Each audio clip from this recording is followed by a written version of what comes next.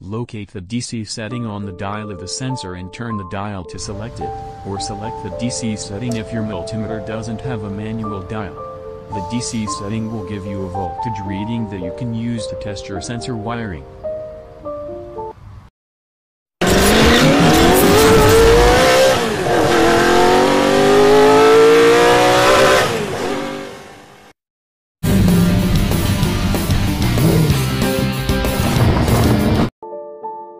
The IAT detects the temperature of the incoming airstream. On vehicles equipped with a MAP sensor, the IAT is located in an intake air passage. On mass airflow sensor-equipped vehicles, the IAT is part of the MAP sensor. The IAT is connected to the THA terminal on the ECM.